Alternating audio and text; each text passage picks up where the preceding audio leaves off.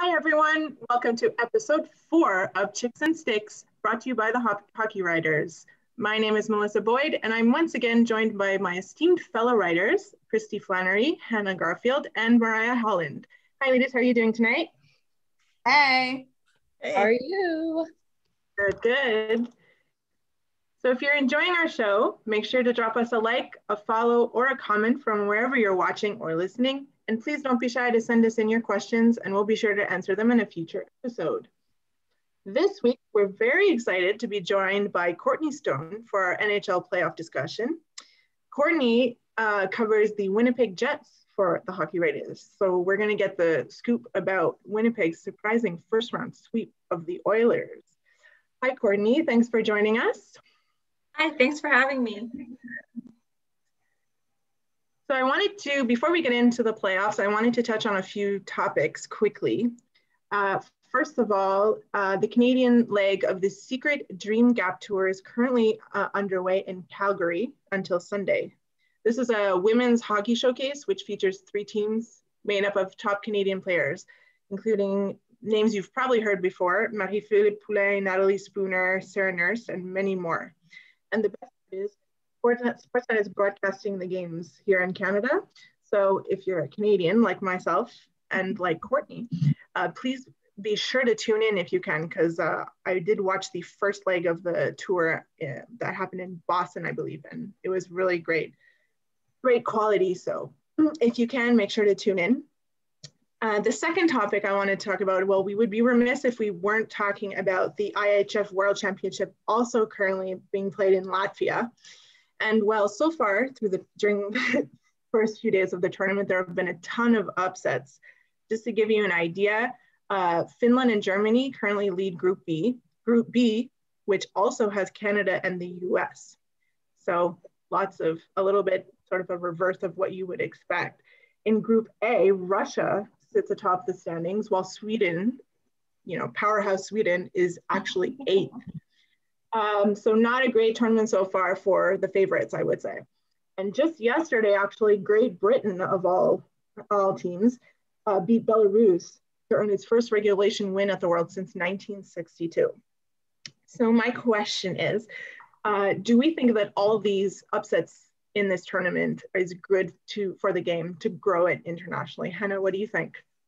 I think it's awesome that all these smaller countries, and the smaller countries in the hockey standpoint are winning, because when you see your home country win, there's something really exciting about it. I mean, look at what the Miracle on Ice did for hockey in the United States. It blew up after the US won the Olympic gold medal.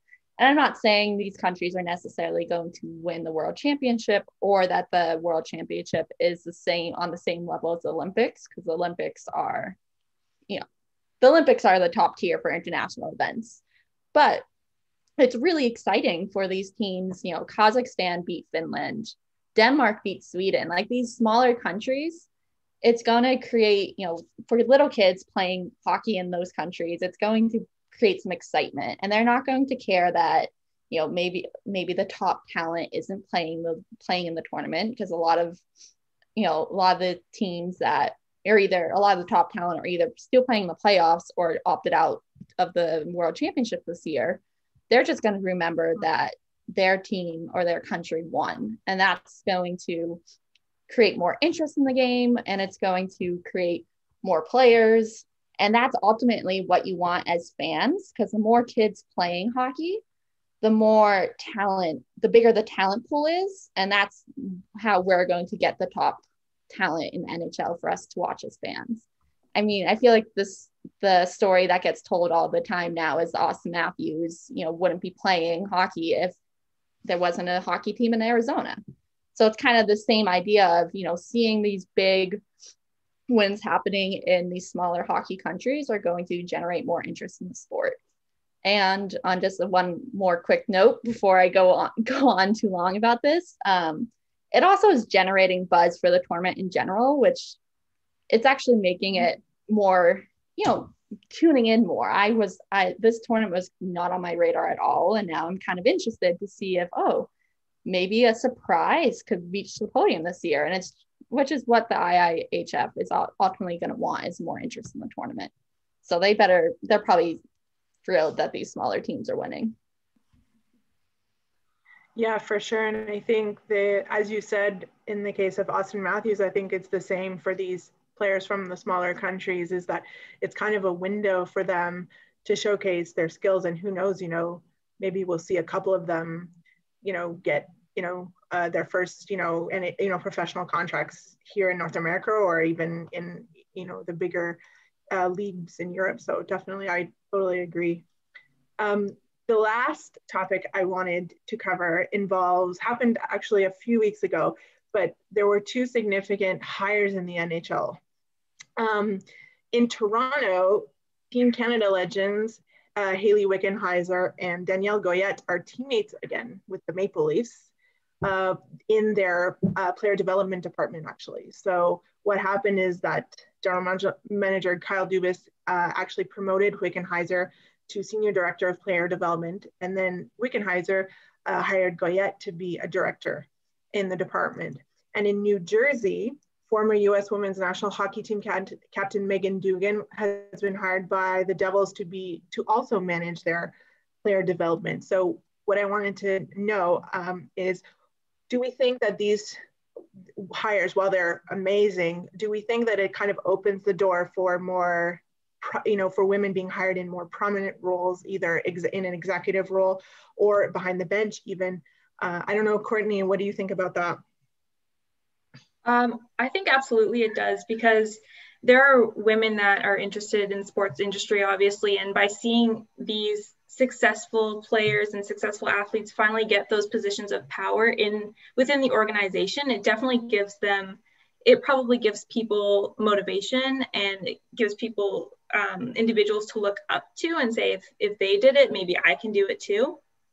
And I think it's interesting, though, because while it's great to see these women getting these positions, the fact that there's still major news stories that a woman is getting a major position in the NHL and in these sports organizations shows that we still have a long way to go before this is normalized. Yes, definitely. Absolutely. Well, I'm just looking forward to the day when there's a woman either behind the bench or in the office someday. So I think it's, like you said, I think it's going to be here sooner rather than later. Anyway, let's hope. So now we're getting into the meat of our show this week. We're going to do a roundtable to cover what's been happening so far in the first round of the playoffs. There's been a lot of really exciting action from all of the series. And we're lucky because actually the four of us and Courtney, we cover each division for the Hockey Writers. So this is going to be good. So we're going to be able to touch base on everybody. So I wanted to start with the Honda West division and Mariah.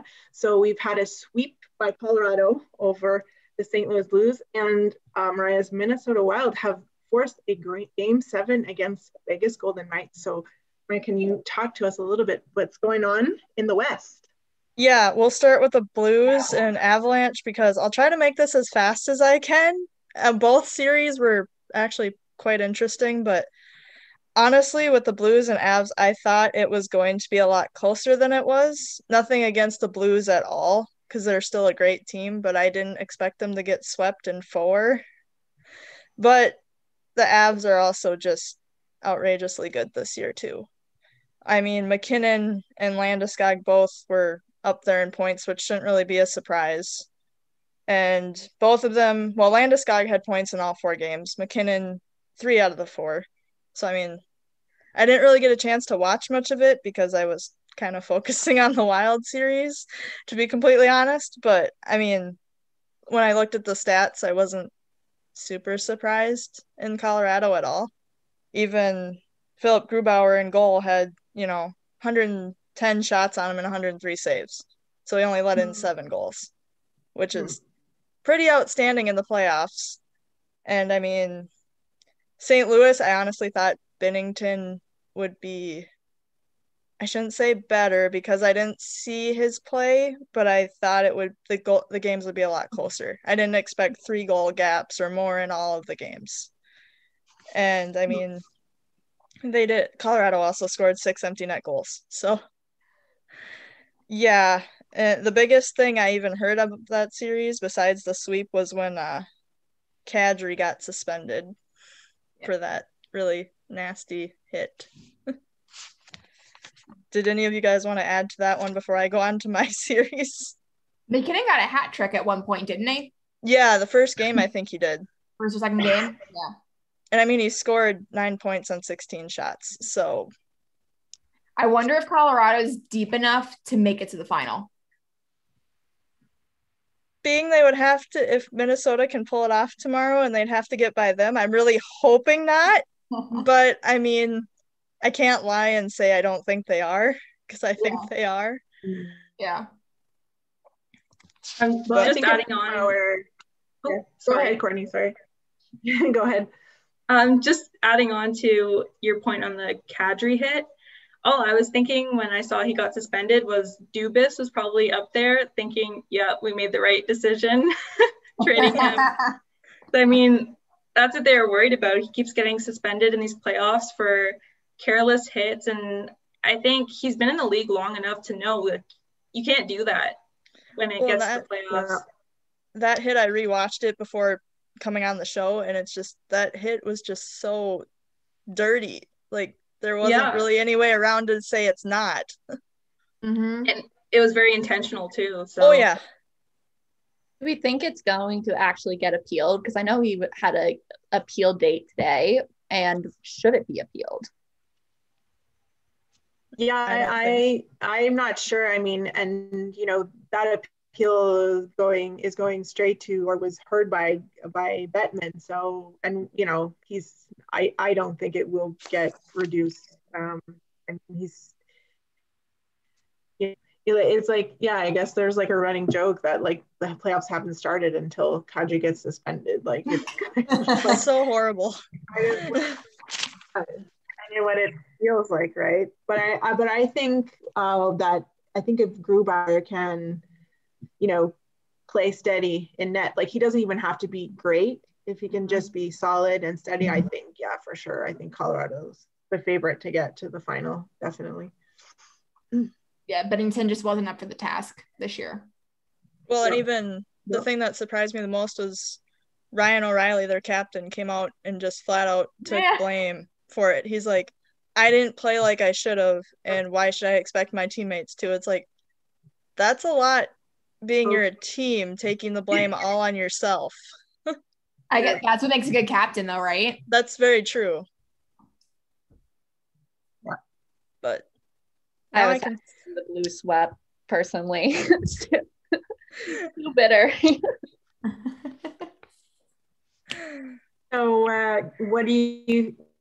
So what are you?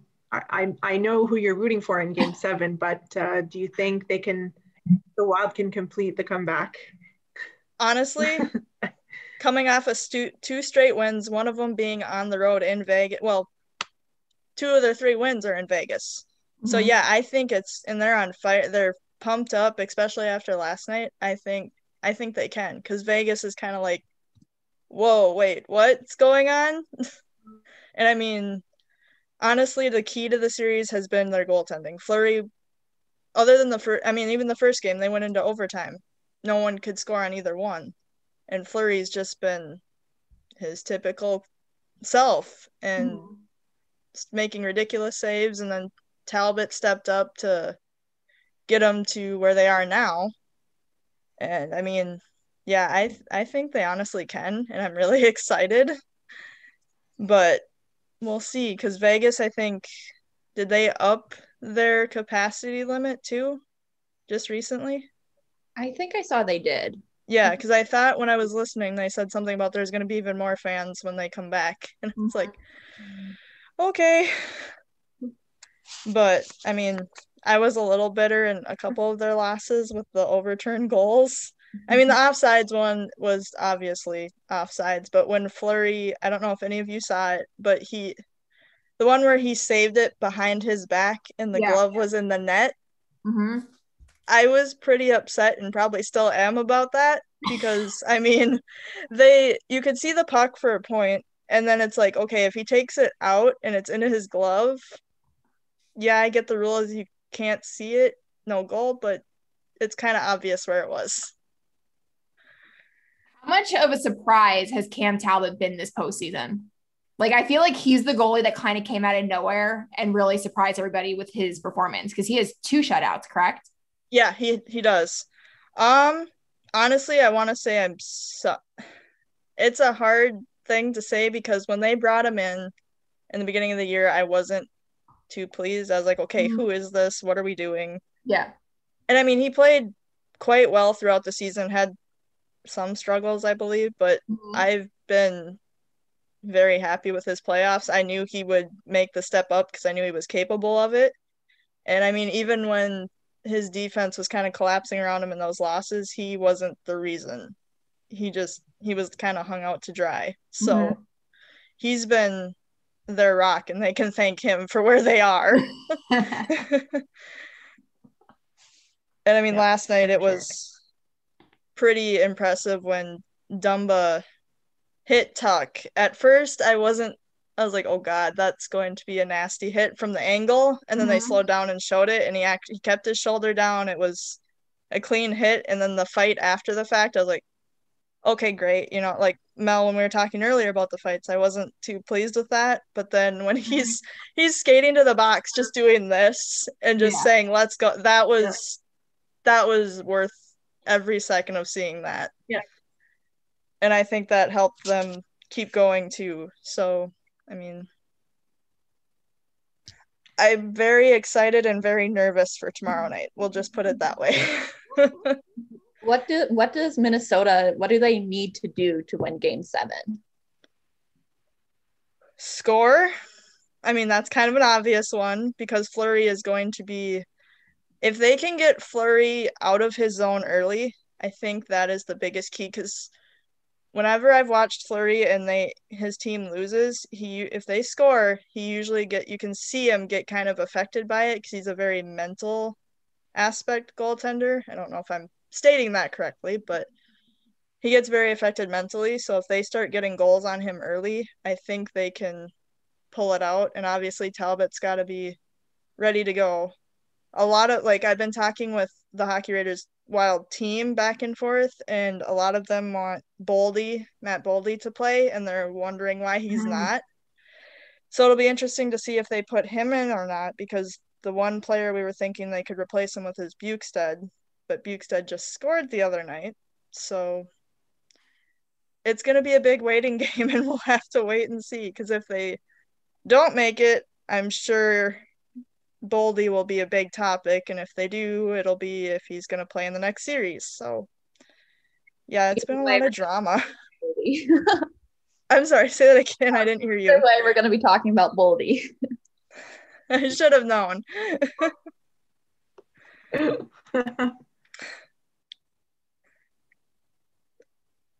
So I guess we can move now over to the Florida-Tampa series and the Nashville and Carolina series, since we haven't heard much from Kristy yet. So as you can see, Kristy is repping the Preds tonight. I am hoping for a game 7. So can you sort of give us a rundown of how those series have gone so far? Okay, so I guess we'll start with the Predators Hurricanes, who play in like an hour. It's been I think that the Predators are putting up more of a fight than people expected. I think this was the one series that people did think that Carolina was going to sweep the Predators, and they kind of just keep coming back. I think it's really hard to say that Saros isn't probably one of the best goaltenders in the playoffs right now. And again, he's the reason why they're being so successful. I think the key for the Predators is to stay out of the penalty box. And if they're on the power play, they need to actually score. The one game, I think they had 7 power play chances and they scored 0 goals. So they definitely need to kind of work on their special teams if they want to survive. On the other side, Nedeljkovic, I feel like is becoming a household name. Like people who did not follow the Carolina Hurricanes, they now know who he is. He's been phenomenal. The goaltending's been very good during the series. And Rod Brind'Amour should probably get the Jack Adams Trophy because he did the team's great. Carolina's a really solid team, and they're an organization where it's kind of hard to root against them.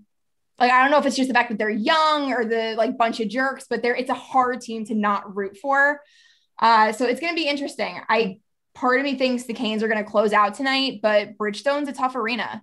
It's a tough arena for visitors to come in and win. So it's going to be interesting. It's going to be really interesting to see what happens with that series. It's going to be fun. I feel like Matt Duchene has really sort of come out of his shell in this series. I think he had a quiet regular season, but he's been really, really good for Nashville. At the right time, obviously.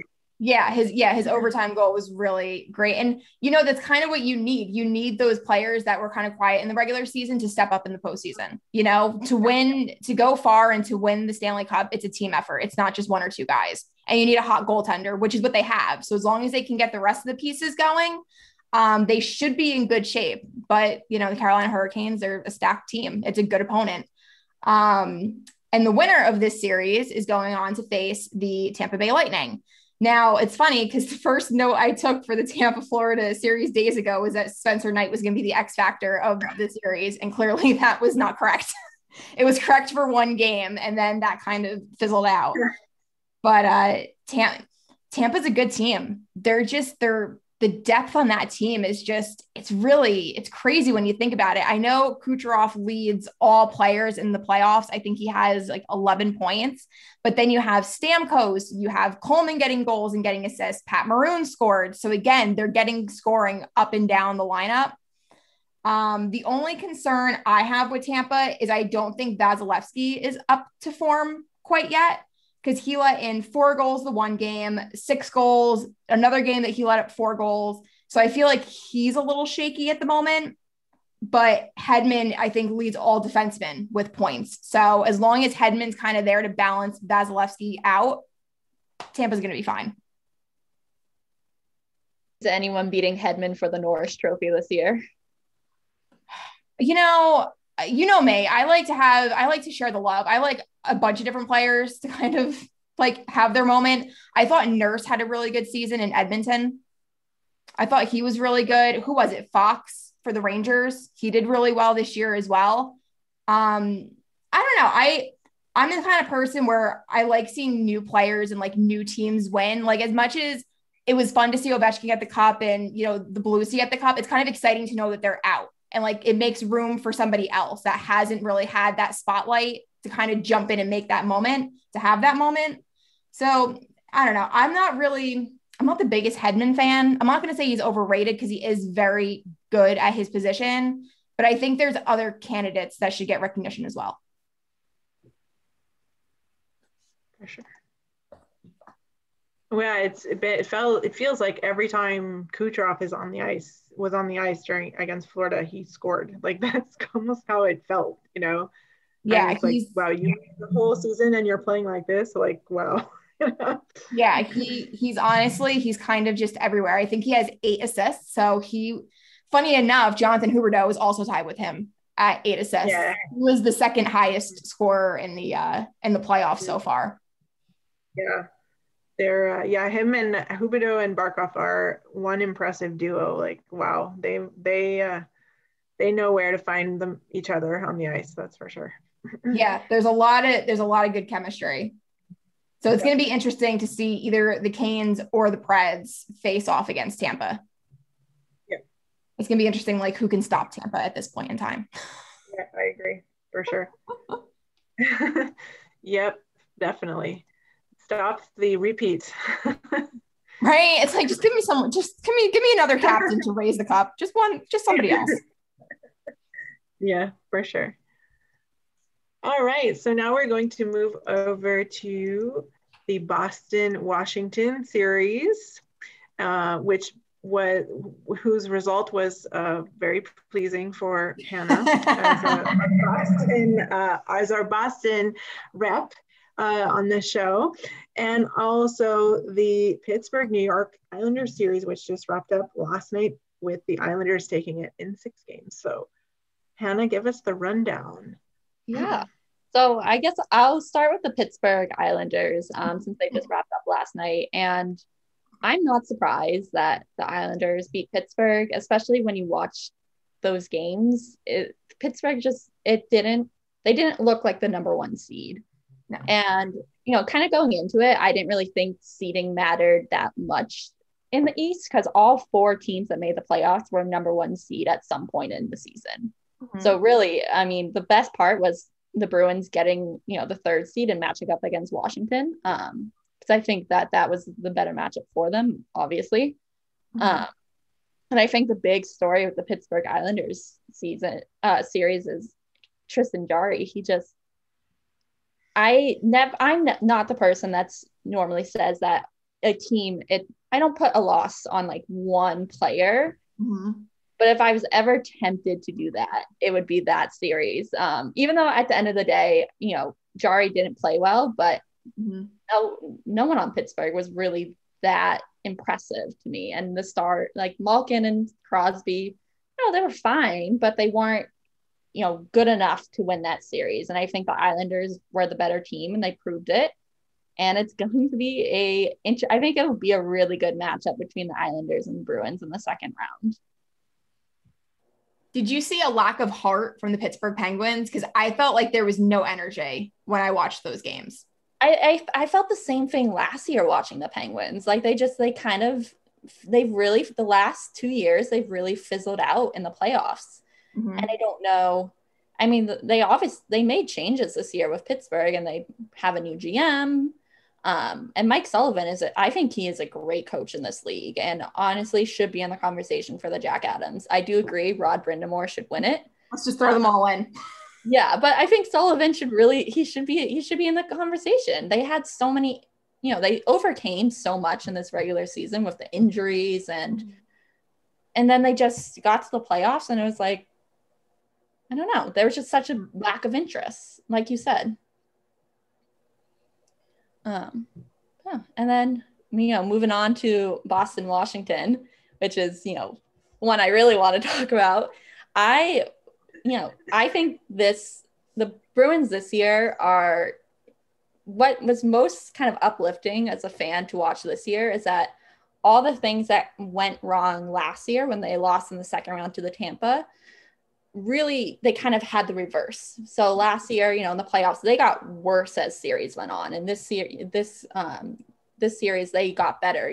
Game 1 was clearly their worst game. It was the only one they lost.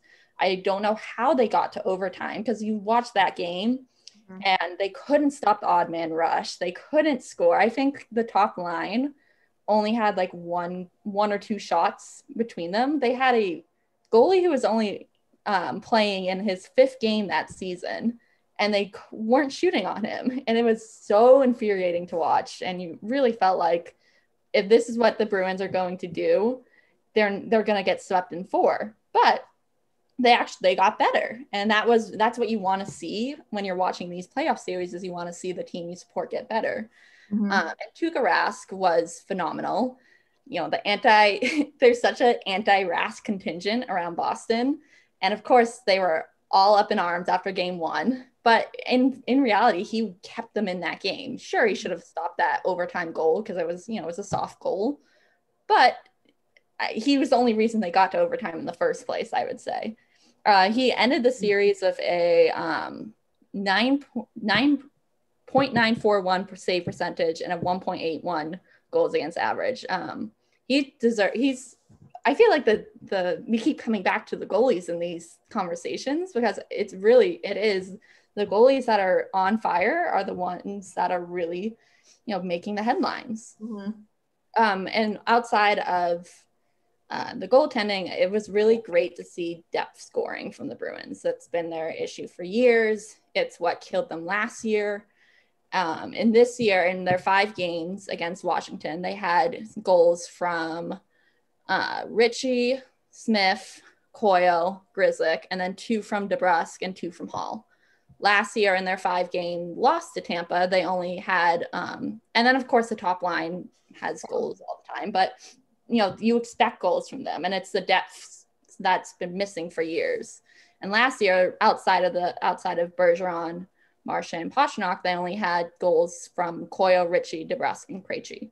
So it's such a positive thing for the team to be getting that help, and I think that's going to make a big difference against the Islanders. I think what's really crazy is that when you saw at the beginning of the series, when you saw that Boston and Washington were matching up together, they looked like they were so close. Like everyone thought this was a series that was going to go to 7 games because they were just so evenly matched, and they really weren't. Like Washington just didn't have it. And I saw something that how the Washington GM basically said that they're open to trade anybody who's not Ovechkin or Backstrom. So I'm like, is this the summer they're going to blow up the roster? I wouldn't be surprised. And honestly, I feel like it's all going to come back to Craig Smith's overtime, like second overtime goal in game 3. That was like the game changer of the series because they came out in game 4 and Washington was not the same team in games 4 and 5 after that, second overtime. And it was the mistake on Samsonov, and you saw the clip of Ovechkin rating him afterwards. And I feel like if the Capitals blow up their team this summer, it's because of that one double overtime goal. Because of Craig Smith. Because of Craig Smith.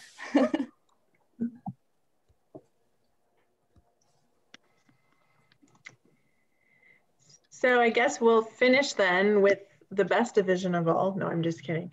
No bias here. The Canadian division. So I'll start with the Toronto-Montreal series, and then we'll finish with Courtney and Edmonton and Winnipeg. But the Toronto-Montreal series, I think, has not delivered on expectations. Everyone was so looking forward to this matchup. First time in forever that these two storied rivals have played each other.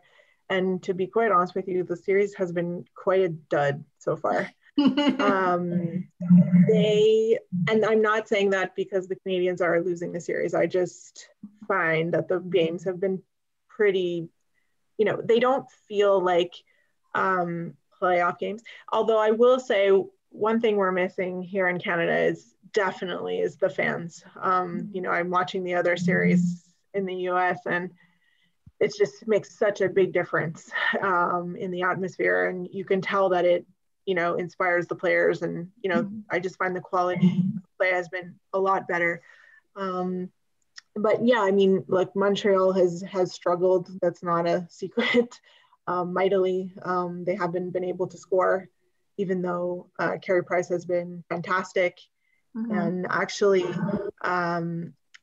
Toronto obviously, unfortunately lost their captain in game 1. But you know what? It's actually their depth players. Hannah was talking about the depth on Boston. I think actually the depth in Toronto is actually shining right now.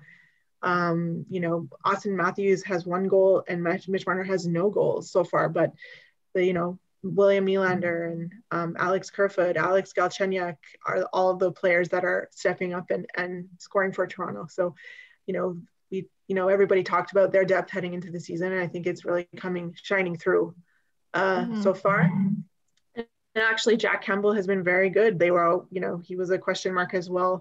Can he sort of carry over his regular season play into the playoffs? And so far, he's been very, very good. So, it's just, it comes down to it that Toronto is a better team than Montreal. So, I think we're seen that through these first games.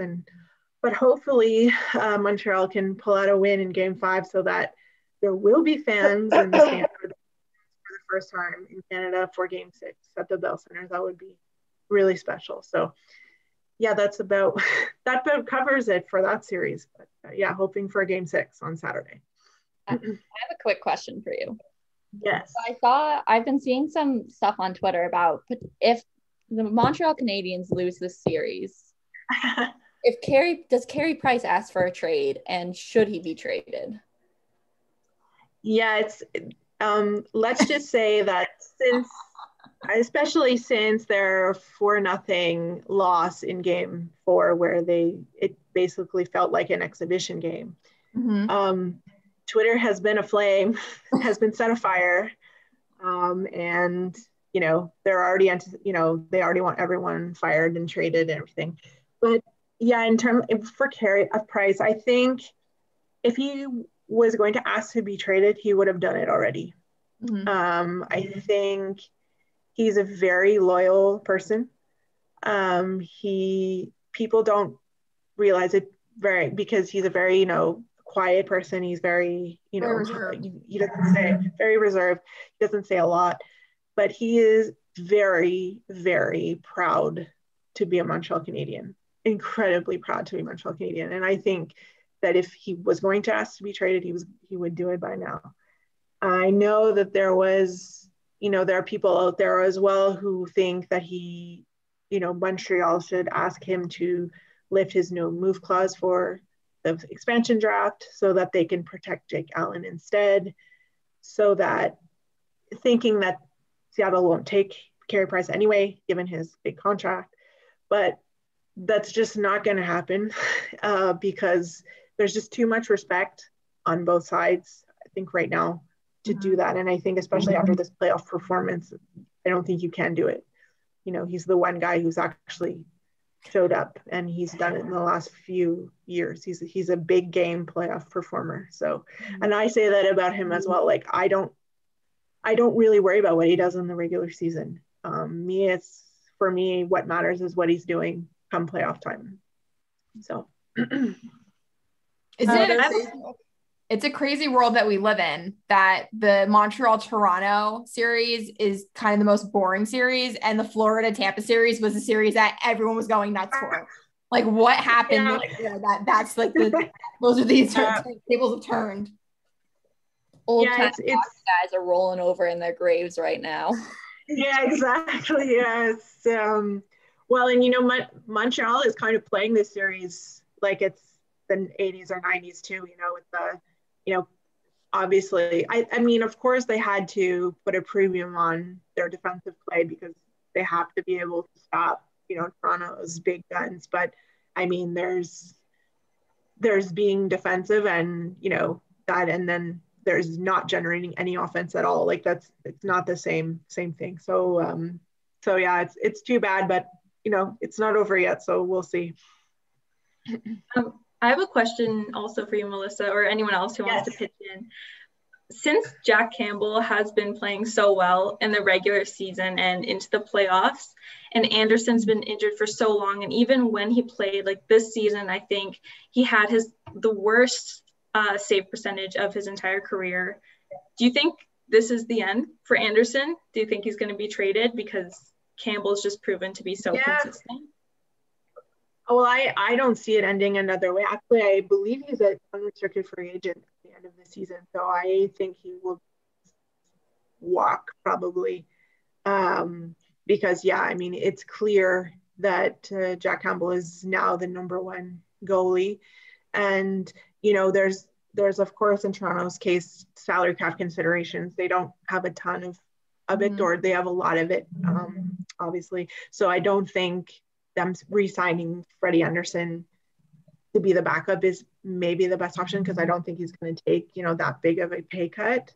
So yeah, I think it's pretty clear. And actually there was even between game 3 and game 4, it was a back-to-back, and Sheldon Keefe wouldn't say right away that Jack Campbell was going to start game 4 on the back-to-back. And I just thought, like, this shouldn't even be a question. Like, of course he needs to start, like, and he did. But yeah, I mean, he's been very, very good, and because he's actually being, I think, overshadowed a bit by Price, because Price has been has had to be that good, and has had to make so many, like, 5-star saves, and Jack Campbell has just been really, really solid when he needs to be, and all credit to him, because yeah, for sure.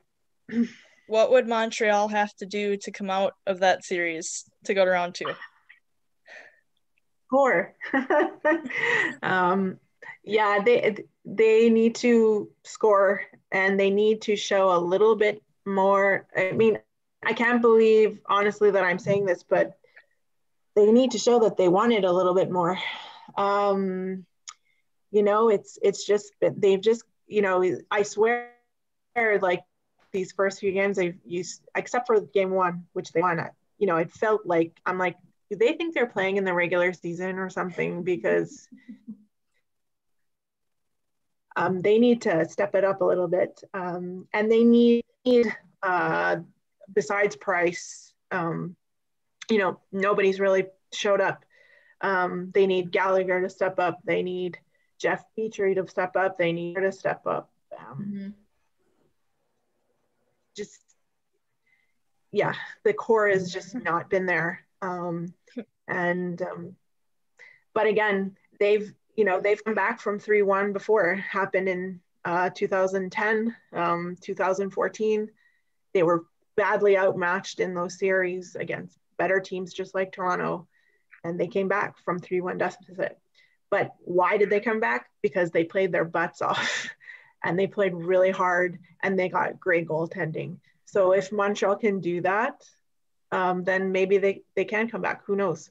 And, you know, Toronto's trying to lift a curse here, winning their first playoff series in a long time. So, you know, I think that's going to be tough for them. You know, I mean, we laugh, but it's a huge burden that's on their shoulders right now.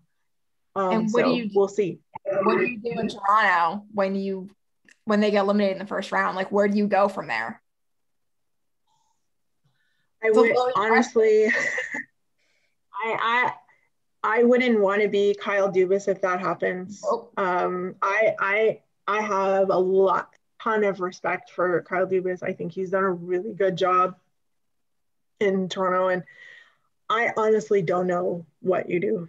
I especially now being up 3-1. Mm-hmm. I mean, I don't know. Do you trade one of your $10 million players? Yeah, maybe.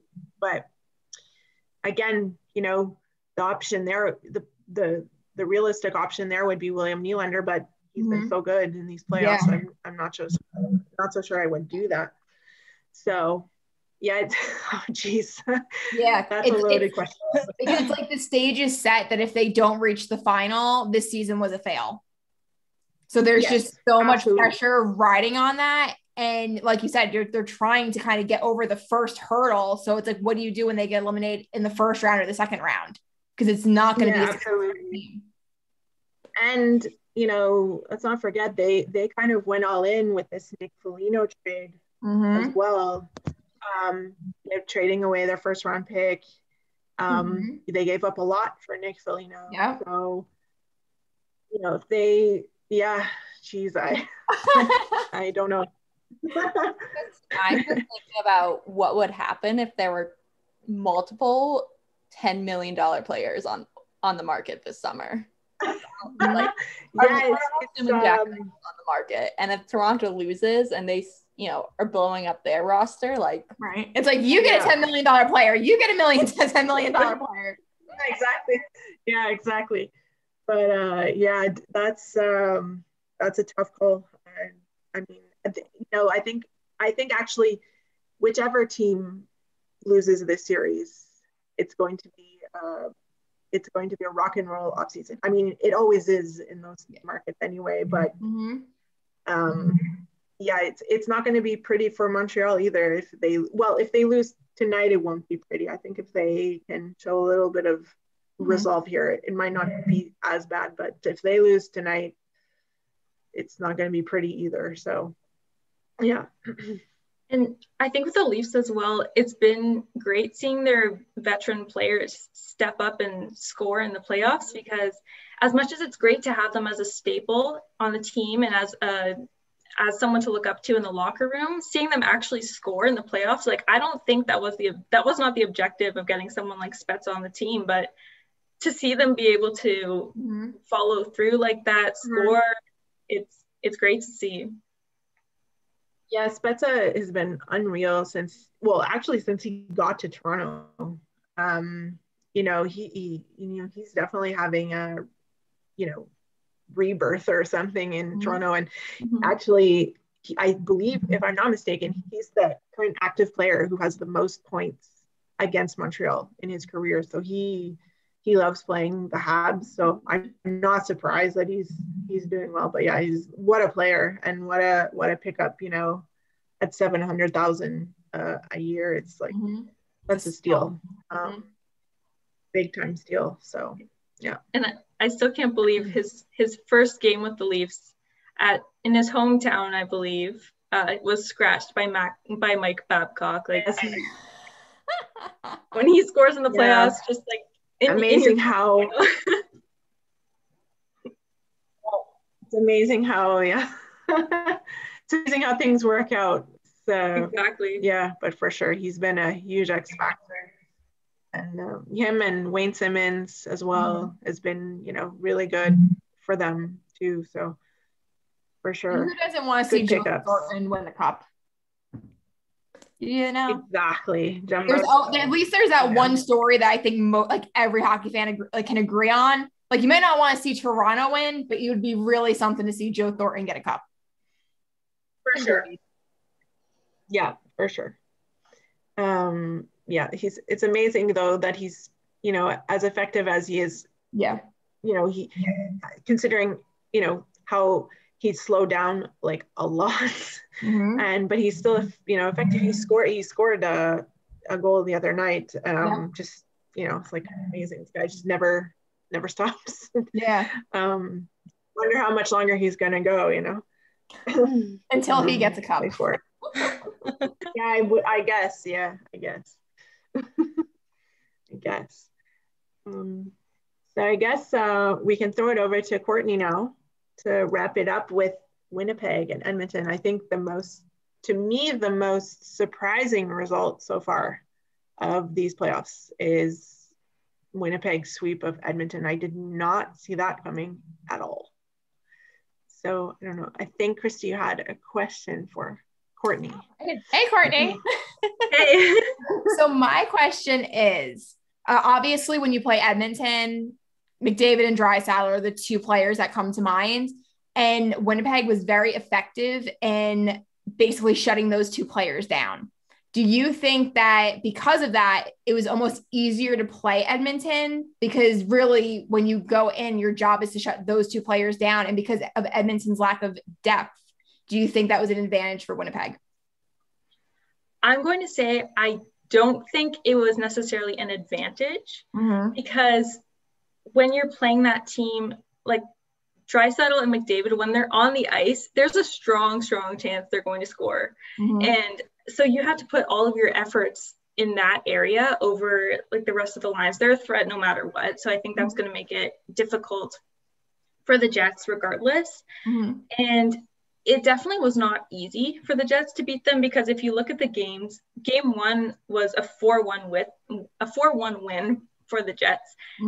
All of the other games were determined by a 1-goal differential. So we had like 1-0 in game 2, 5-4 game 3, and then 4-3 in game 4. And 3 out of those 4 games all went to overtime. Of course, everyone knows game 4 was that triple overtime, which was ridiculous. So that alone just shows it was not an easy feat for the Jets. They definitely put up a fight. And even game 3, they were losing 4-1 and came back 3 goals in the third period, I believe. So yeah, it was definitely tricky. And when you look at the regular season, the Jets lost 7 of the 9 games that they played against the Oilers. So the fact that they only won 2 games in the regular season and then won 4 in a row in the playoffs, like no one saw that coming. And that was a lot of effort put into by the team, by the coaching. You could see their game definitely changed when they entered the playoffs. And I don't think Edmonton was expecting that drastic of a change from the players either, especially like defensively.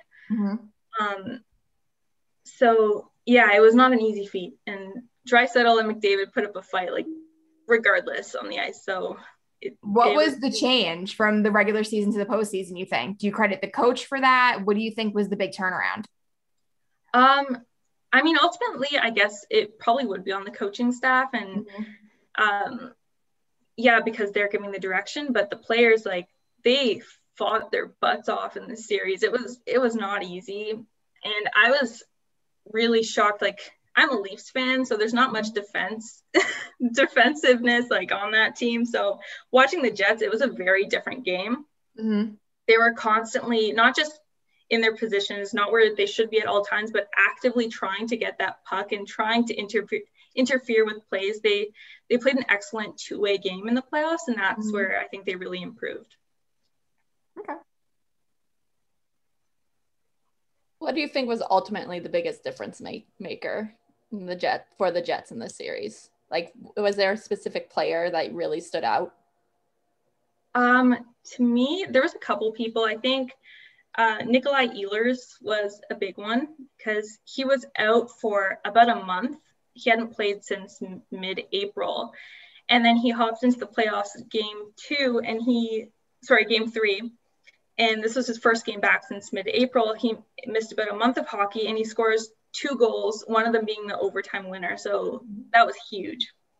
And then he also had a lot of scoring chances in game 4 as well. But ultimately, I would say Kyle Connor, was the biggest difference maker. That top line for the Jets is just a force to be reckoned with. Like, Kyle Connor, Mark Scheifele, and Blake Wheeler, their chemistry on the ice is unbelievable. I don't know if you guys saw it, but they had this goal in, what game was it? I think game 3. I could be wrong. And it was ridiculous. It was like flawless to watch on the ice. So I think him scoring the overtime winner in game 4, that triple overtime, I think that's the big reason why I would say he's the difference maker, because he quite literally gave them that series win. And it was interesting watching the panel while I was watching the game discuss who they thought would have to step up in this triple overtime. And they were saying probably the players who were playing less minutes, because their big guys were playing like over 60 minutes in this triple overtime. So they were like, these guys are exhausted. So it's more likely that someone who's playing less amount of time on the ice is going to come out with this win. And Kyle Connor, who I don't know his exact minutes, but he had to be on the ice for around 60 minutes, I would think, gets this winner in triple overtime. Like, I would say he's the biggest difference maker for the Jets. For sure. Agreed. So being you're a Maple Leafs fan, we probably know the answer to this question. But do you prefer the Jets play the Maple Leafs or the Habs in the second round? For selfish reasons, the Maple Leafs. I would love to see the Leafs get to the second round, considering they haven't been to round 2 in, I think it was 17 years, since 2004. So it's a long time. And I think also seeing the Jets play the Maple Leafs would be quite the series to watch. The Leafs have such young players, amazing speed and skill on the ice, and they have a lot of depth, and so do the Jets. So to see them go head to head would be really exciting.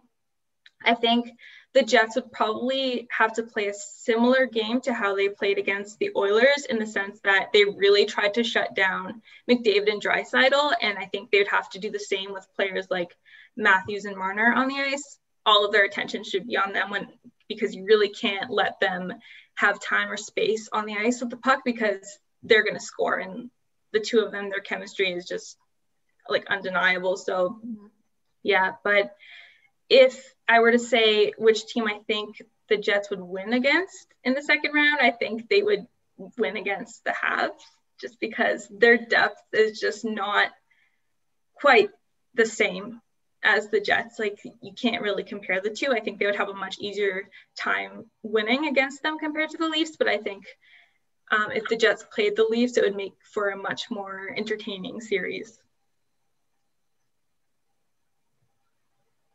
Yeah, nobody wants to play the Habs for entertainment. for the entertainment factor.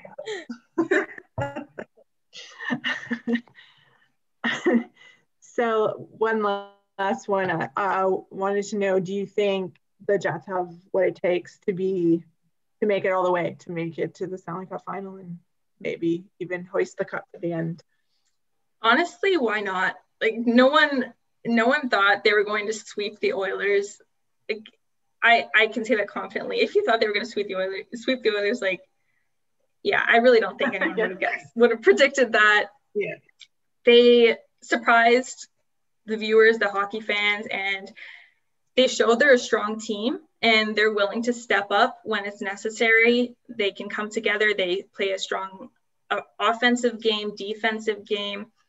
I think they could take it all the way. I'm not going to say they're my number one pick. Like, I don't know who's going to take it, but I think they could. I think it's possible. How important is Connor Hellebuyck? Oh, extremely. He's been playing an amazing game. Yeah, it's been incredible to see him make some ridiculous saves, and just, I think when you're watching these games go into overtime, it's so easy to focus on the skaters on the ice, the forwards and the defensemen, and think, wow, they must be exhausted. Like, they're putting so much effort in, but they have shifts too. They're not on the ice for this entire time. Connor Hellebuyck is playing into triple overtime, has to be fully dialed in. You can't miss a beat, because then the series would take a whole different direction. So yeah, I think there's a lot of credit. People should give him more credit than he's been receiving, because he's playing excellent. And he's the reigning Vezina Trophy winner, correct? Yeah. Yeah. This postseason has really been the story of goaltending. I think every series we've been talking about it, from Jari losing it for the Penguins to, Saros killing it in Nashville. I really think goaltending is the story of this postseason. Yeah, it's always the key in the postseason, but for some reason that's like the real spotlight this year. It's just who's going to have the best goaltender.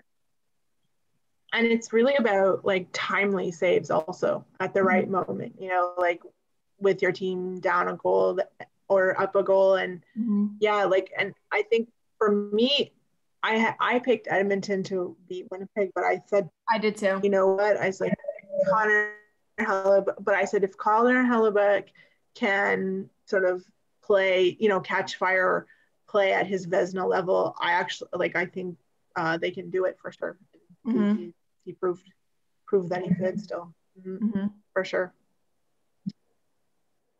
And all right, well, as an update, sorry, breaking news. I'll say it's breaking news. How about that? Does that make it better? Oh, good. There is an actual Canadian Maple, like, it's a game now. It's 3-2. So if you're not watching that game, make sure you're tuning in. It's going to be a good ending. Wait, it's 3-2. Who's leading? I believe the Canadians are leading, but Maple Leafs are coming back. Oh, great. So that's great. Yeah. But hey, they scored 3 goals, so that's you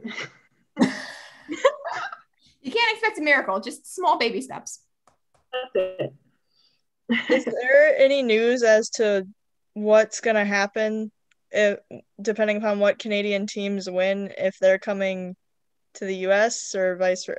Is there any news on that?